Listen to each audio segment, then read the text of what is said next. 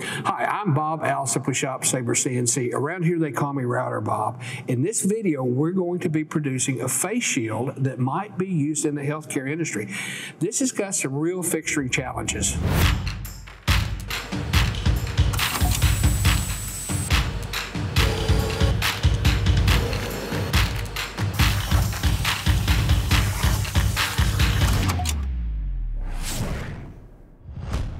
A lot of people don't realize the flexibility having a ShopSabre CNC router does for your company.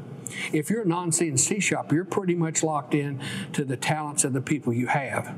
Let's say the marketplace changes and all of a sudden the product that you've been making is in no demand. So you've either got to find something else to make to keep the doors open or close the doors. Let me give you a case study.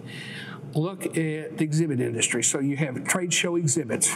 When people quit attending trade shows, exhibitors quit exhibiting, and you don't get the calls for the orders. So you have to make a decision on what to do, and the CNC router gives you the strength or ability to actually select another product and get into it fairly quickly. We're going to take a really good example of this in this video, and that's the face shields that the healthcare industry uses. We're actually going to select a design, we're going to set the machine, and we're going to make them. Now let's get started. This is a design I finally settled on, and it's funny, I downloaded it from our Sabre Nation group. One of our users actually uploaded this, and I'll tell you why I liked it. Now, there's other sources for these drawings. There's some open source stuff. A healthcare facility in your area may have some approved designs that they want to use, so those are all places you can get that. Now, so here's what I started with. This is actually, I call it a ring. This goes around your head. Now, what these are, these little hooks, basically, you put a rubber band on there. My head's large enough, it doesn't matter, but if you have a smaller head, you can put a rubber band on here and that tightens that. Okay, this is a slot up here that the shield goes through, and then this is the shield itself. So that's what we started with. Now, I made some alterations to the drawing because I was using slightly different material and slightly different tooling. And I'll kind of show you what I changed. For one thing, I changed this area because I wanted to cut this out with a larger tool, and I couldn't use that smaller tool just to cut out. So what I did was I turned this into a loop and that into a loop, so that was a separate tool path. This got roughed out with a larger bit, and same thing, I redesigned the slot a little bit because of tooling. And then the material I was using for the ring is a 1/2 inch thick, so I had to change this geometry, and then this material is 40 thousandths polycarbonate. So that's basically what I did once I selected the drawing. This is one of our finished parts, and this I call a ring, but let's take a look at it. It's got these little narrow pieces here, and it's really hard to hold with vacuum. But here's how we can do that. If we leave the material in the middle here connected, then that becomes a much larger part, and we can hold that with flow through vacuum. All right, so then when we tool path, the first thing we're going to do is rough this out, and we're actually going to use a 1/4 inch bit because the material's 1/2 inch. We're going to do 2 passes, and I'm going to leave an onion skin of about 30 thousandths, so that still becomes one connection.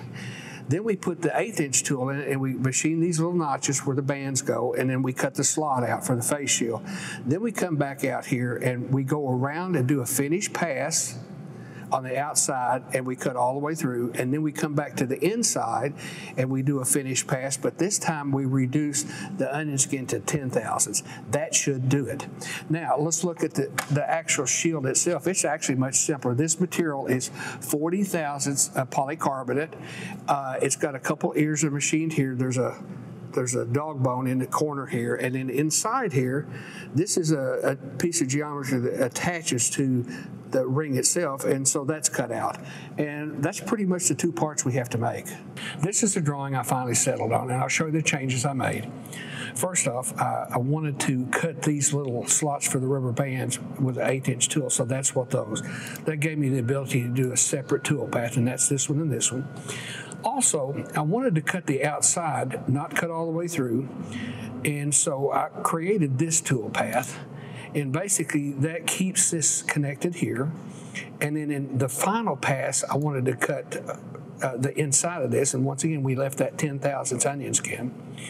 I made one other change, and that was down here, and our material is 40 thousandths, and so I opened this up a little bit because it was really hard to assemble it, and And what I discovered is there's flex in that material, so the flex keeps it pressed up against here. So you just have to have room to slide it through there, so that this can lock into that little pocket that's in the shield. So that's basically what I did. Now let's look at a simulation. I'll show you. So the first thing that happens is the outside rough passes get made. And that's a 1/4-inch tool with 2 passes, and it left 30 thousandths. Okay, then I switched to a smaller tool and cut those slots. Okay, and the little hooks. So that was those tool passes. Then I was ready to do the outside finishing. This is an 1/8-inch tool. Now that cut all the way through, and in the same tool on the inside, I cut that, but I left 10 thousandths. Once again, the idea was to leave a thin enough material that it would be easy to cut with an X-Acto knife, but thick enough to keep the middle from moving around, and that worked out really, really well. All right, here's the actual shield drawing, and I wanted to kind of tell you in terms of tooling how I dress something like this. If it's materials you're not used to using, I call Vortex, tell them what I'm trying to do, and get their recommendation. And the first thing they told me was, on this thin material, you need a straight cutter, not an up shear, down shear. And so I decided, well, I want to use the 3/16 and try to keep the cutting edge as short as you can get by with. The shorter, the better. All right, but in this inside here, this has to fit that part of the ring, and I needed an 1/8-inch tool to do that. And so I used an 1/8-inch tool. Now, let's look at the simulation on this. Okay, the first thing that happens is this pocket gets roughed out with the 3/16, and once again, you don't see the dog bones because they can't get in those corners. Then we cut the outside, once again, that's a 3/16, and then we come back finally and we clean this up, and that smaller tool, you see it adds the dog bones to it. And that's really all that was required for this. All right, now, once I had actually done a prototype of the ring part and the face shield, then I nested those on a sheet because I wanted to cut 12 of them, and the material is about 4 feet wide. And on the machine, it actually, I just used the front zone because I put all the back in there, and it worked out pretty good. Now let me show you. One of the things, if you notice when we cut, we actually cut these front 2 ones, and we did that first, and we did that so we could leave the dust collector shroud off, and you could see the cutting, and that's what this tool path does. So let's look at the simulation. Okay, once again, the first thing we did the outside roughs, and then we did the slots, and what I call the band hooks, then the outside finish, and the inside finish. So that was when you see it cut, that was the first cut. Once again, we did that to get a closer camera angles too. Then we actually ran that again and did everything but those 2. So those are the 2 files that you see. Now here's the nest of the shields. Once again, there's 12 of those, and we really didn't separate those out, and we just cut all 12 of them. And once again, the material is about 48 this way, so I ran the front 2 vacuum zones. And let's take a look at the simulation. First thing we did, once again, we ran those the large pockets, then we cut the outsides, and we went back into each of those pockets and tightened them up. And that's really all it took. Now we have our tool pathing completed. Let's go over to the machine and run these parts. The 1/2-inch PVC material was placed on the flow-through vacuum table, and the front vacuum zone was activated.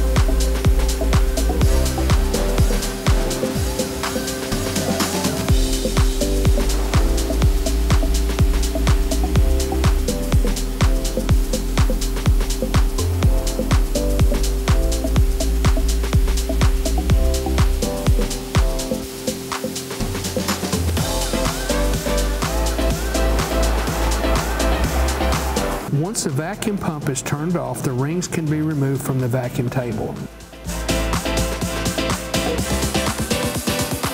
Our next operation is to machine our nest of 12 shields.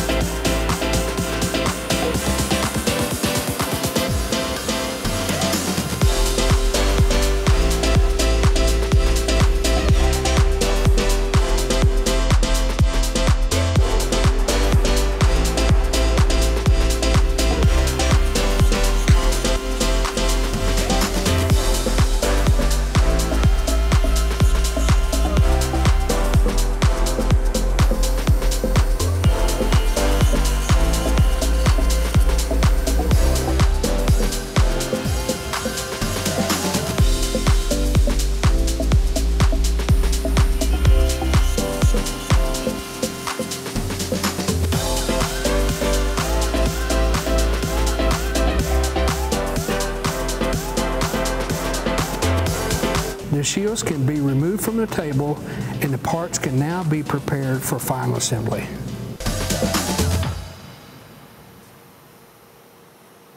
All right, this is what our part looks like when it comes off the machine, and one side has this protective foam, so let's get rid of that first. That just peels off.